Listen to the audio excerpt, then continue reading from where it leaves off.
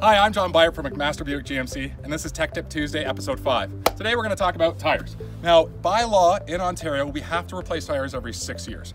After 6 years, sidewalls start to crack, inside this tread starts to crack, belts start to shift.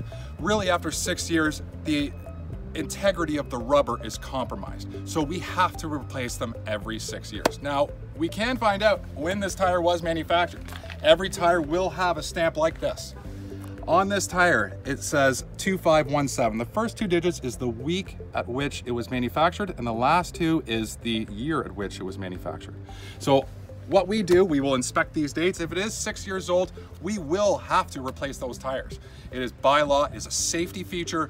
It's not something that we take lightly. So if you have any questions whatsoever about the quality of your tires, the state of your tires, please come on in. We will inspect them and we will show you exactly what the issues with your tires, if you have any whatsoever. My name is John Byart. This is Tech Tip Tuesday. Have a great day.